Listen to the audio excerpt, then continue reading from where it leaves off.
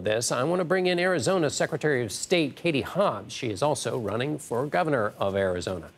Secretary of State Hobbs, we heard testimony from Arizona's Republican House Speaker, Rusty Bowers. He said he was asked by former President Trump and his attorney to call the state legislature back into session and to recall the electors. How did you see this? What was going on from your vantage point when all this was happening? And did you also receive pressure?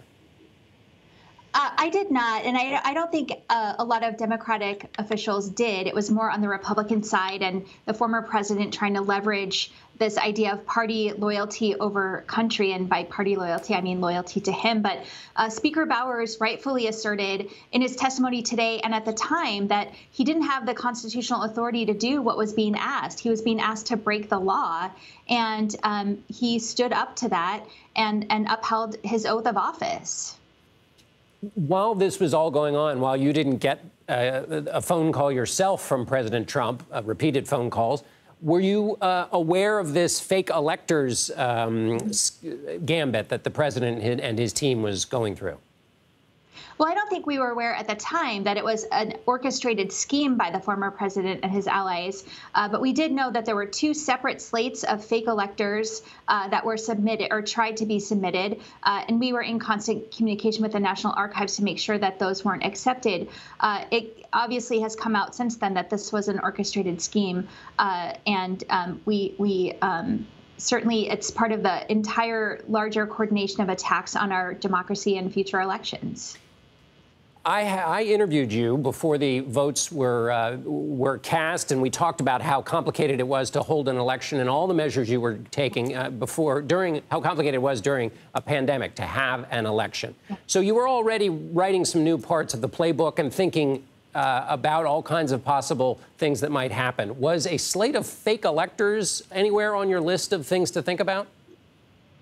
No, in the bingo card of what could have happened in 2020, that wasn't on there. But I mean, at the end of the day, I think the pandemic was the least of the challenges that we faced amidst this widespread conspiracy theories and suggestions of fraud that is absolutely without evidence. We ended up facing 9 election challenges after the election, and we've continued to face lawsuits that keep being thrown out of court.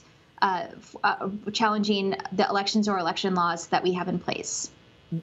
All the efforts you made to prepare for an election during a pandemic, all the things you put in place, did that actually make it easier to go through those 9?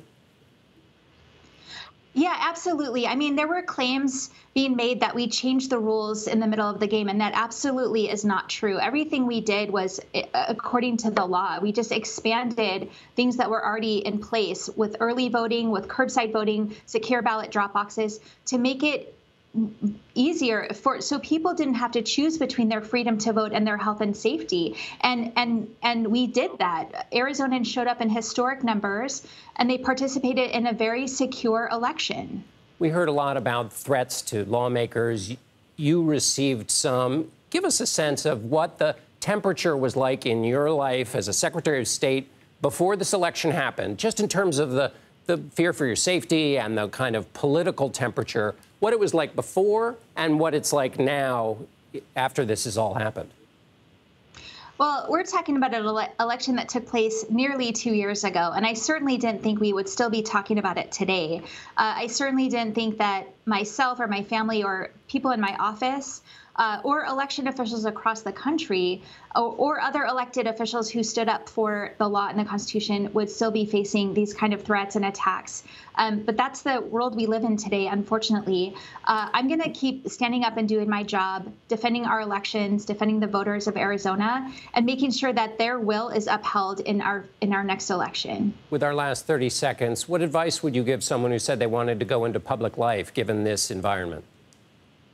Well, certainly make sure that you have a thick skin, and you know, we need people that are committed to upholding the laws and their oath of office. That is so critical. So people should step into the fray if they're willing to do that. All right, Arizona Secretary of State Katie Hobbs, thank you.